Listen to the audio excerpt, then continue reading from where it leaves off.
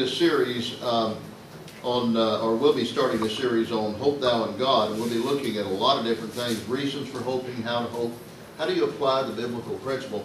The one we're starting this week, and I don't know exactly how long it'll run, but I call this the Bible and series, and if you'll look in the front of your bulletin, it talks about that. We're having tonight, Bill Daigle will be presenting the life of D.L. Moody in multimedia. You'll really enjoy that. And the Sunday night series that I've been doing is, remember the old TV show, This Is Your Life?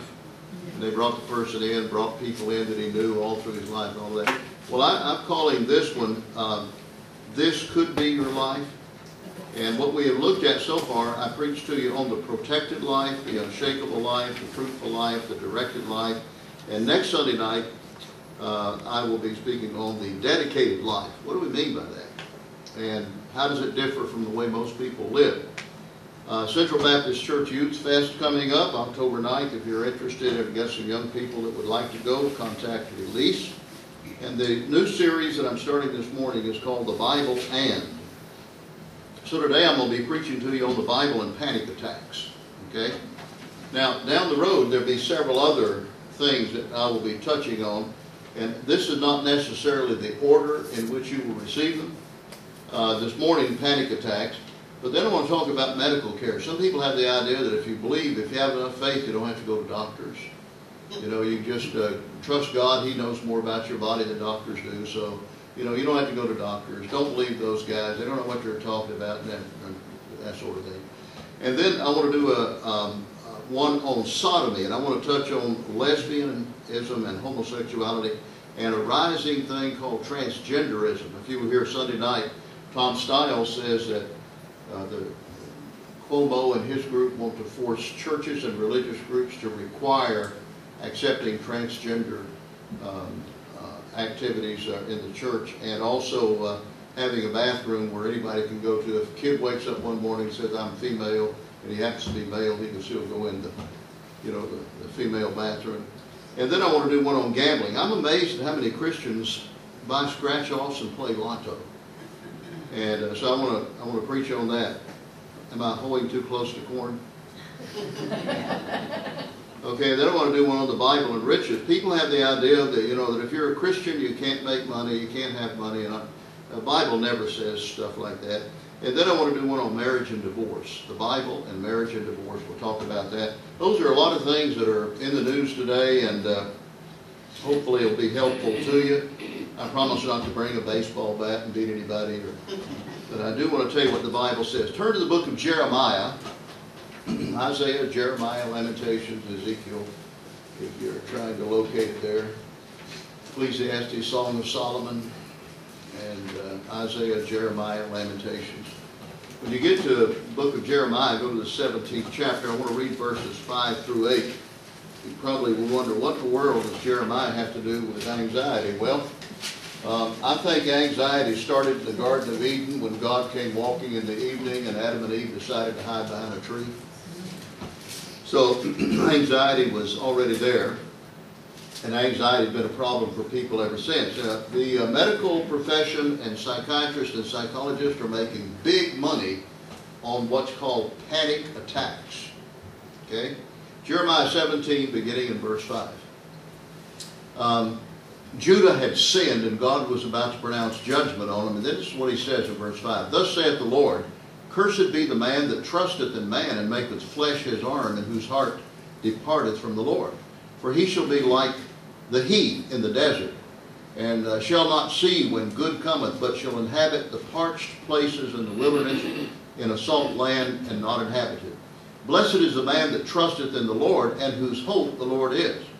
For he shall be as a tree planted by the waters, and that spreadeth out her roots by the river, and shall not see when heat cometh, but her leaf shall be green, and shall not be careful or anxious in the year of drought, neither shall cease from yielding. Two pictures are before us in these verses. One is a picture of a person destroyed by anxiety, and the other is a picture of a person over whom anxiety has absolutely no control whatsoever. So notice the cause of anxiety is given. Cursed be the man that trusteth in man. That's a misdirected faith. Cursed be the man that maketh flesh his arm. That's misdirected resource. And cursed be the man that departeth from the Lord. That's misdirected loyalty.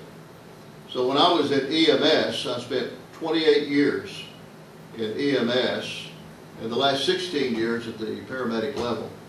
And I was often called to the home of a person who supposedly was having what the dispatcher called a panic attack.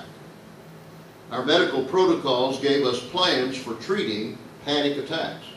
Now, personally, I avoid the term panic attack. I prefer the term surrendered control.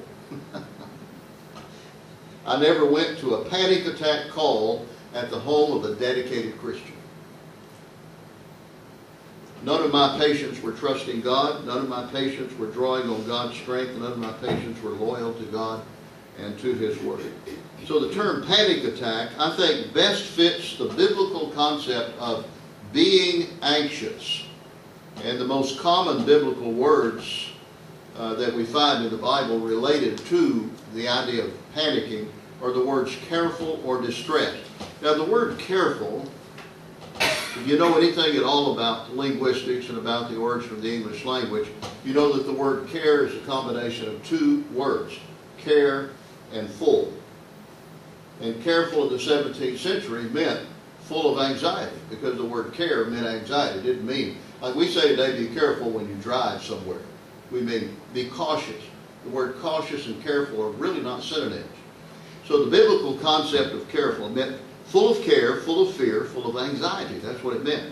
In Jeremiah 17:7 and 8, we're told, blessed is the man that trusteth in the Lord, and whose hope the Lord is. He shall not be careful, that is, full of anxiety, in the year of drought. In Luke 10:41, Jesus rebuked Martha. Remember the story? He came to the home. Martha was in the kitchen getting everything ready, and Mary was sitting at Jesus' feet. And Jesus said unto her, Martha, Martha, you are careful and troubled about many things. The word careful there is an interesting Greek word, merimnao. It means fragmented, pulled apart, distracted, anxious, translated taking thought sometimes. And then notice that it's linked to the Greek word trouble. And this word for trouble is the word turbazo. Our English word would be turbid. You ever been close to a waterfall and you see the water pounding down there and it's just bubbling and boiling and stirred up and all of that? And the word came to mean, turbid came to mean disturbed, troubled, stirred up, confused. And in Philippians, Paul was writing, get this now, he's writing from death row, advising Christians on how to face the uncertainties of life. So he writes from death row, and he says in Philippians 4:6, be careful for nothing. And what he's saying there is don't be anxious about anything. Don't have anxiety over anything. Sure, Caesar's got me in prison here. Sure, Caesar's going to cut off my head. Sure, I won't see you anymore, but I'm not going to be anxious about that. Would you be willing to say that? So this is important, because what happens if we believe otherwise, then it militates against the modern medical and psychological concept of a panic attack. Let me tell you what medicine says a panic attack is. Medicine says that it is being overwhelmed by a depressing emotion. Now the word panic attack, when I use the term panic attack, I feel that I'm under attack by some strong emotion outside that just is going along saying, there's somebody I can attack, and it jumps right on me, you know, and there I am. I'm a victim of some pressure which causes me to be anxious.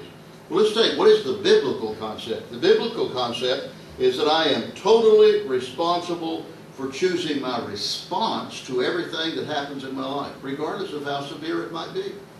That's why Paul could write from a prison on death row, facing execution, and say, hey, don't be anxious about anything. Rejoice in the Lord. God's going to provide all of our needs. You see, an anxious response is disobedience to a command in the Word of God. You ever thought of that? Distress, another word, originally meant to tighten or to restrict. to take broad areas and make them narrow and confining. Different words are used in both the Old and New Testament. An Old Testament word translated distress is the Hebrew word sarah, which means to tighten, it means to cause anguish, it means to restrict or make narrow, to afflict, to trouble, and to distress. Jacob said in Genesis 35, 2 through 8, that God had answered him in the day of his distress, when he felt confined, he felt tightened up, he felt narrowed, he felt hemmed in of what was happening. Joseph's brothers, when they had sold him into slavery and he rose to power in Egypt, realized one day that that was the man they had betrayed. That was the brother they had been disloyal to. And they came to him and asked him not to cause them any anguish or to cause them any distress. Use the Hebrew word sarah. And then David praised God in 1 Kings 1:29 for delivering him from all my distresses. Sarah in the Hebrew. Well, there are a lot of other Old Testament Hebrew references to that word, but it always indicates anguish, distress, trouble, adversity, or anxiety. Now, in the New Testament, there are words associated with anxiety. In Luke 21:25, when Christ returns to the earth, he tells his disciples, what shall be the end of the age, and what shall be the signs of your coming? And they're referring not to the rapture. They didn't even know about it. They're referring to his coming at the end to establish his kingdom. He said, there will be upon the earth the distress of nations. And Jesus uses the word in the Greek synoke, which means anxiety, anguish, pain, distress.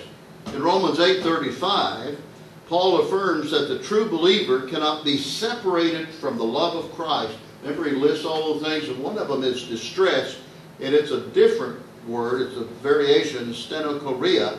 It means to make something narrow and restricted, to press in from sides, to create a calamity, to cause anguish or distress or anxiety. And then 1 Corinthians 7:25 and 26, and 1 Thessalonians 3:7, Paul uses the same Greek word anagke, which means to be constrained, to be held back, to be distressed, to become anxious. Well, if we put all of those words together related to panic or anxiety, we observe the following sensations associated with it. Pressure placed on you to do something. A sense of being hemmed in and unable to move. Feeling of being overwhelmed by or having limited options to act. Now, medical science and psychologists tell us panic attacks are real. And some people suffer what has been called panic disorder. Now, what is the protocols for the Mountain Lakes region that I was executive over for a number of years? What do our protocols say are the symptoms of a panic attack? Number one, difficulty breathing. Difficulty breathing. Number two, chest tightness. Maybe even chest pain. Chest tightness. Maybe pain. Number three, wanting to avoid places or people. I was sitting in the back of the ambulance with a woman that supposedly was having a panic attack, and I said, your daughter out here wants to know if she can ride in. I don't want to see anybody. Don't let anybody, I don't want to see anybody. I said, okay. Okay, can you see me? Am I okay? And then number four, phobic avoidance. Just fearful of just about everything and trying to avoid anything. Another one, number five, is agoraphobia, which means becoming paralyzed about public places and encountering people. So one, difficulty breathing. Two, chest tightness, maybe even pain. Three, wanting to avoid places or people. Four, phobic avoidance. Five, agoraphobia, which is a paralyzing fear of going out in public. And then six, nausea, lightheadedness, and sweating. So the problem is multifaceted. And that's what our protocols say we have to treat.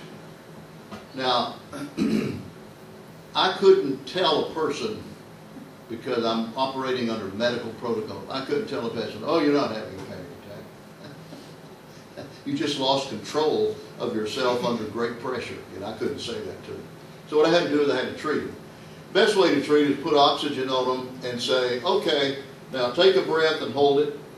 Don't breathe again until I tell you to. 5 seconds, take a breath. 5 more seconds, take a breath, and I get them to slow their breathing down, and suddenly all the symptoms vanish. They're on oxygen, they slow. What happens when a panic attack and respiration increase? You blow off CO2, and what happens is it changes the pH balance, and that's what causes the lightheadedness, the nausea, and all that in the body. Well, let me give you some points here about this multifaceted problem. First of all, the Bible tells us to avoid panic attacks. It's a command. God tells you, don't have a panic attack. Well, it doesn't say that in the passage. No, but it said be careful for nothing. And the Bible doesn't say don't smoke cigarettes either, but it's got enough principles in there to tell you not to do it, right? So avoid panic attacks. The Bible said be careful for nothing. Means don't be anxious about anything. Psychology and medicine imply that the panic attacks comes upon the unsuspecting victim. You had nothing to do with it. You were just sitting around having a good time and suddenly panic attacked you, you know. It implies that the victim has no responsibility to control the attack. So, number one, the Bible tells us to avoid panic attacks. Secondly, the so-called professionals reject the Bible. And that removes personal responsibility from handling properly provoking situations. So if a medical doctor tells you, well, bless your heart, you're just having a panic attack, and let me give you some medication to help you with this, okay? So then you wander around in the fog from the medication, and the panic attack's gone, but you can't think or do anything else, you know. And then it also gives the impression that only a humanistically trained medical professional can help you. And for years, psychologists, psychiatrists, and medical professionals have been stealing from the church the right to advise people on life-changing issues. Well, there really is no need to have panic attacks, and particularly if you are a professing Christian, you've been born again, you have no reason to have a panic attack. We just don't know all the problems in our faith. I don't need to. God does. Why should I need to know what God does? God knows what you're facing. God knows. I'll tell you something that'll really shake you up. You ready for this one? God knows the worst possible thing that could happen in your life and when it's going to happen. You don't. But He does. He knows that. So let me give you some pointers on how to avoid having a panic attack. There's 75 of them, so get your pen out. Not 75. My dad used to say one of the good things about hitting your thumb with a hammer is whenever it quits hurting. So now that you know there aren't 75 and there are only a few, then you know I can handle that. Number one, this is the real power of them here, okay? Decide not to be anxious. Now, I'll be the first to admit to you that I often fail with that one. Okay? But it's still the right thing to do, whether I fail with it or not. So I tell you, I had something come up the other day, and I said, Lord, I am not going to be anxious. And then while I was telling Him that, I felt the tension rising. You ever had that? I said, I'm not going to be anxious. I'm not going to be. And the more I said it, the better I felt. And I turned out not to be anxious. But I wanted to be. Jesus said in Matthew 6:25, therefore I say unto you, take no thought for your life. And that phrase, take no thought for your life, the same word translated anxiety. Don't be anxious for your life. So right in the middle of the Sermon on the Mount, Jesus deals with anxiety and its causes. But remember, this is the command now. Take no thought. In other words, don't be anxious. A command mandates a choice. You either obey or disobey a command. Take no thought. It's the imperative of that little word we were talking about earlier, merimna. To be anxious about something, to be distracted, to be fragmented, pulled apart, to be unsettled. Paul commanded the Philippians from his spot on death row in Rome, be careful for nothing. Don't be anxious. And he used the same word, merimna. Philippians 4:6. So, number one, how to avoid a panic attack. Decide not to be anxious. Number two, when you have a problem, direct your attention to God's promises, not the problem. A lot of people have the idea the Bible's a nice book to have on the shelf, so long as you don't have to read and apply it. Okay? There's a tendency to be anxious when some problem presents itself. And I tell you, I have had enough problems in my life to know what it means to be anxious, okay? But the problem may take many forms. Matthew 6, Jesus talks about being anxious about preserving your life, being anxious about what you have to eat, being anxious what you have to drink, being anxious about the condition of your body, being anxious over the clothes that you wear. And any threat to these areas has the potential of producing anxiety. If you go to the 6th chapter of Matthew, and you look down at verse 26, and here's what Jesus says, "Behold, the fowls of the air, for they sow not, neither do they reap nor gather into barns, yet your heavenly Father feedeth them. Are you not much better than they?" Are you not much better than they? God cares for birds, which are less valuable than you are, so why wouldn't you think that He cares for you? God cares whenever I have trouble with a car. God cares whenever I've gotten a bad report from the doctor. God cares when I've had a difficult week on the job. God is concerned about everything that troubles us. And the Apostle Paul learned that he could trust God to meet every basic need. Writing once again from death row in Rome to the church at Philippi, he said in Philippians 4:19, "But my God shall supply all your need according to His riches and glory by Christ Jesus." You avoid anxiety by taking your eyes off the problems and by focusing on God's promises. Now, I don't mean ignore problems, because they have to be solved.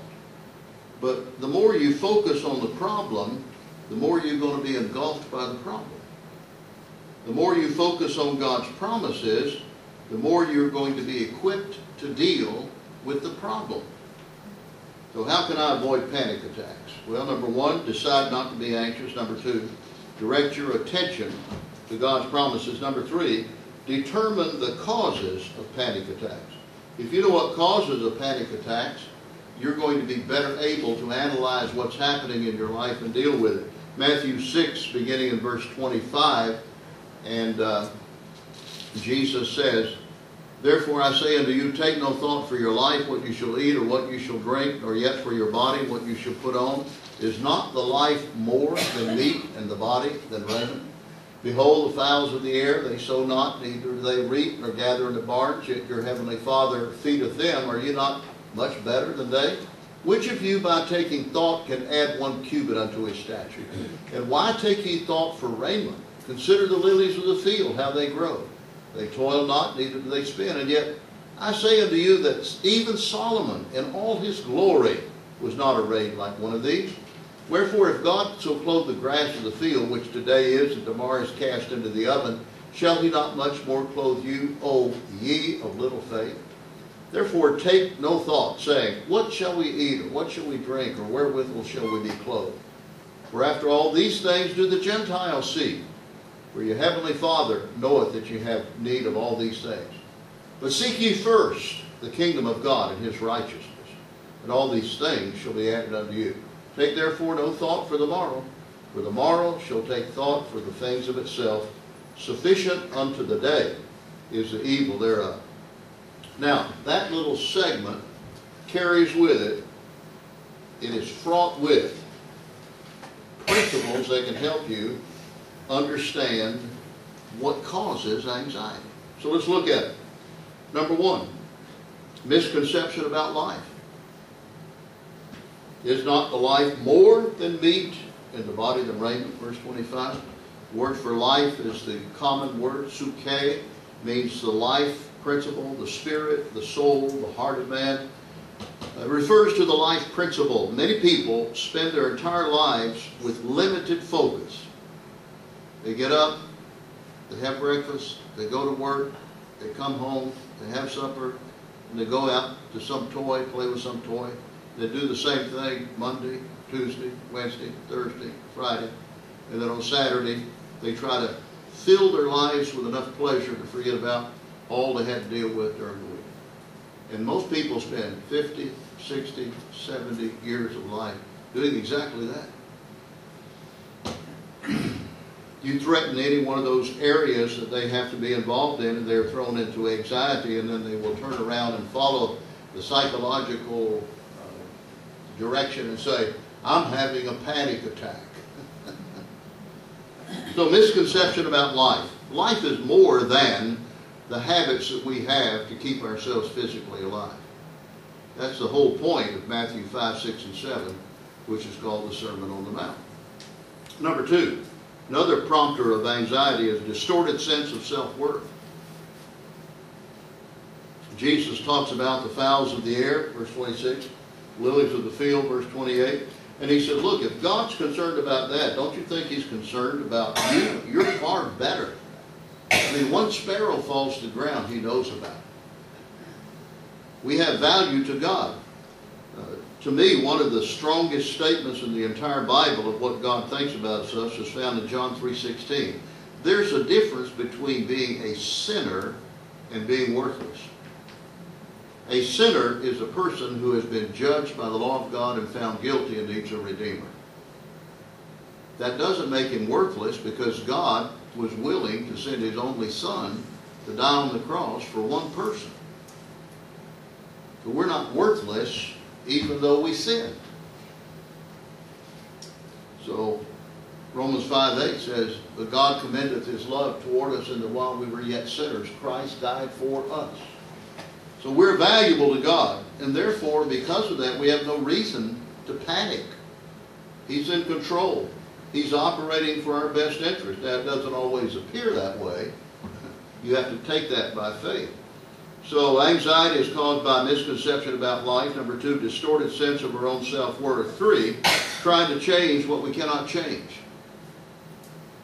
Trying to change what we cannot change. Jesus said no one could add 1 cubit to his stature.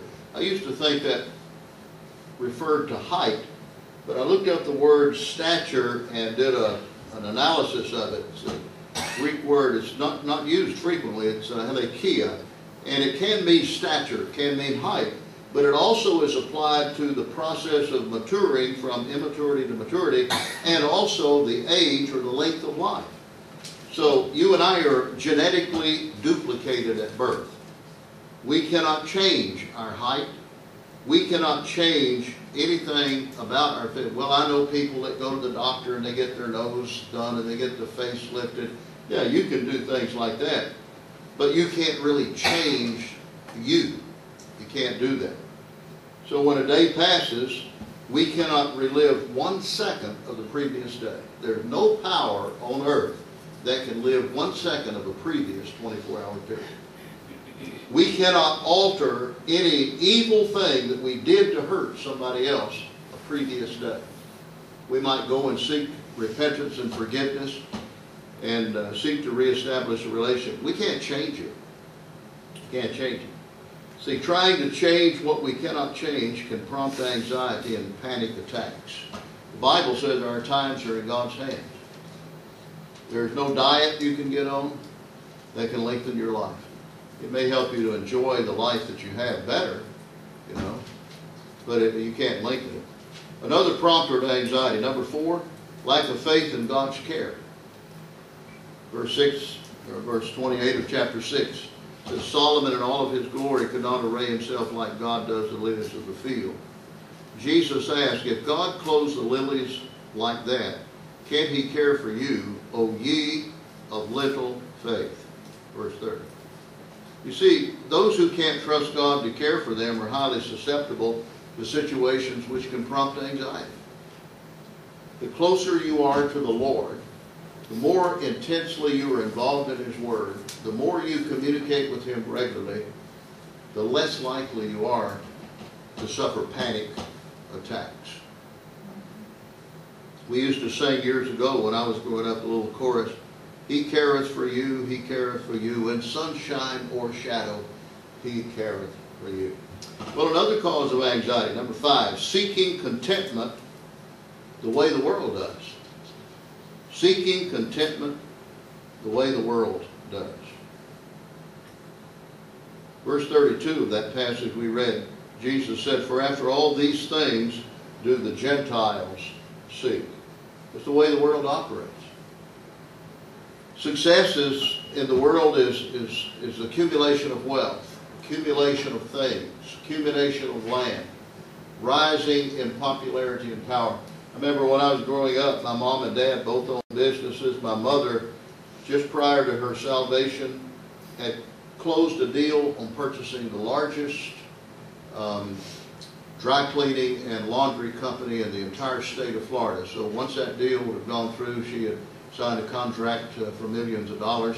That deal had gone through, then she'd probably been one of the wealthiest women in Florida. And she and Dad got saved 6 months prior to that. And the day before she was supposed to sign that contract, she died of a cerebral hemorrhage. Taken to the hospital. I remember coming back on my bicycle, watching the ambulance pull away, and hearing the pastor try to tell me, you know, God is in control. And I rebelled against that for almost 6 months before I got saved. But, you know, the world collects stuff.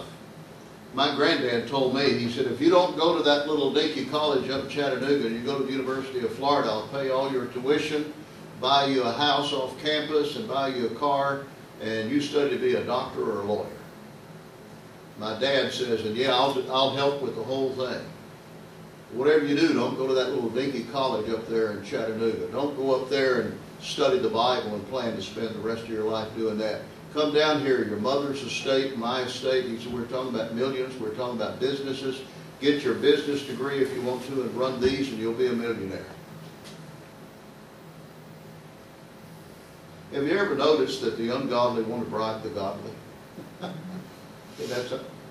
The world collects stuff. The world seeks material wealth. The world chose its own way.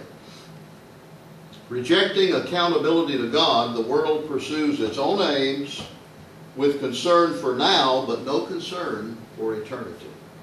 The world provides no genuine satisfaction. All it can promise you is temporary pleasure.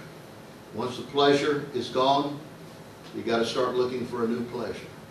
Anxiety is caused by seeking contentment the way the world offers contentment.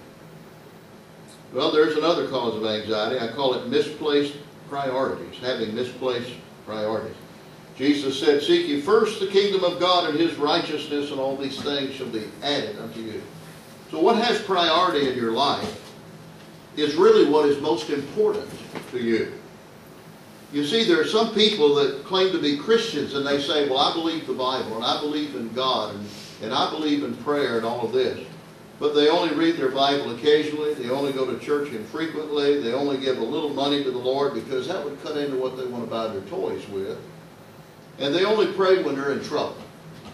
They don't treat the Lord as a personal friend that they talk to all through the day. They are not seeking the kingdom of God first. You see, if your priorities are wrong, then your life's patterns will be wrong. And if your life's patterns are wrong, you will always be promoting and pursuing what's wrong.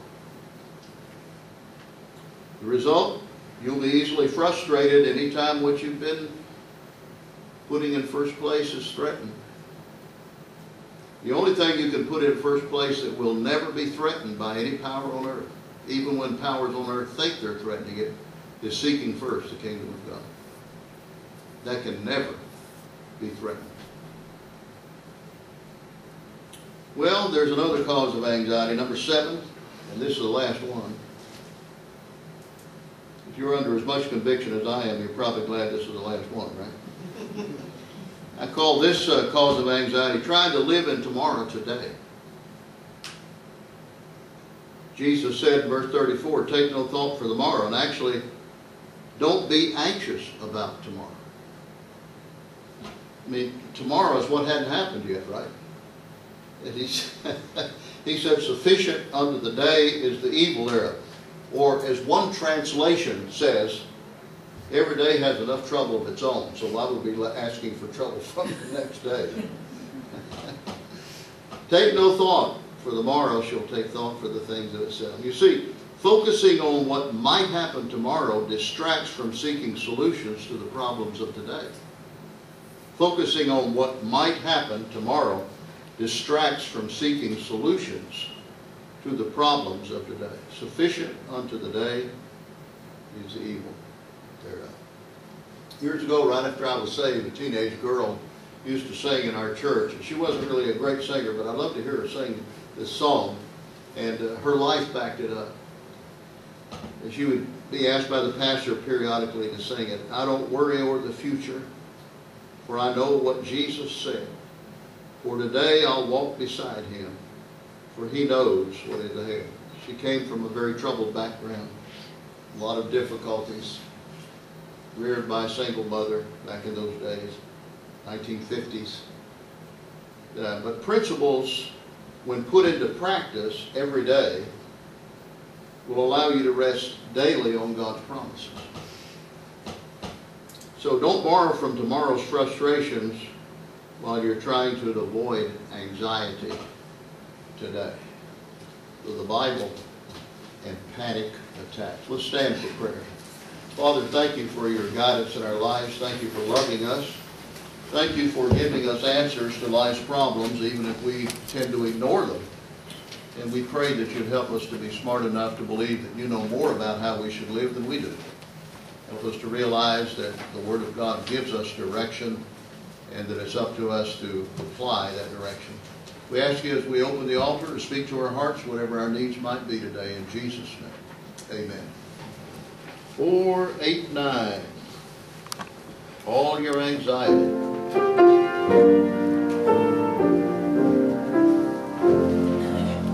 Is there a heart o'ercome by sorrow?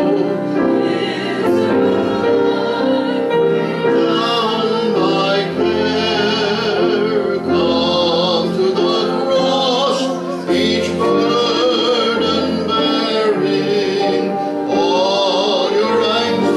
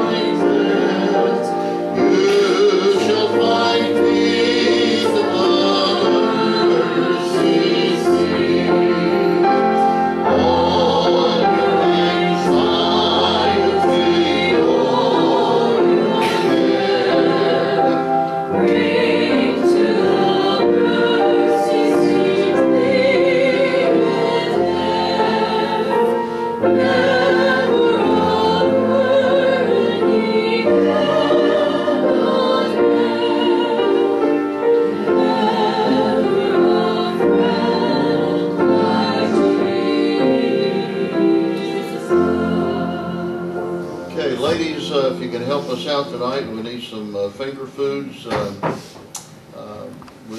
Maybe you've got something you do like banana bread or something like that as well. If you want to bring something like that, or cookies, that's good. But any finger foods, some small sandwiches, something like that will help. After, I've invited unsaved people to be here tonight. After the presentation by Bill Daigle on the life of Moody, we gather in the cafe back there and have a time of socializing, getting together, and eating. That sound good? So it'll help us out. Bring something, if you will. And we appreciate your helping us out with that. Lord, lay some soul upon my heart, and love that soul through me. And then Paul, lead us in prayer, please. Lord, lay some soul upon my heart, and love that soul through me. And may I pray through my heart to win that soul for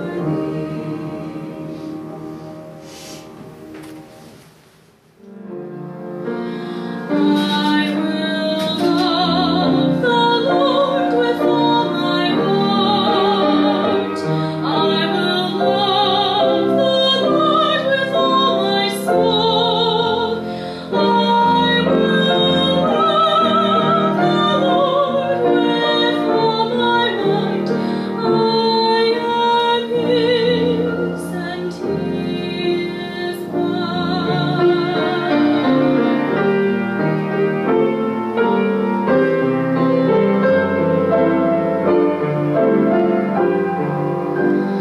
His, forever only His, who the Lord and me shall part.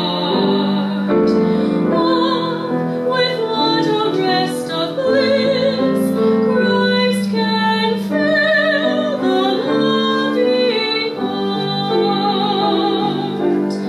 Heaven and earth may fade and flee, first my light and gloom decline, but my Lord and I shall be.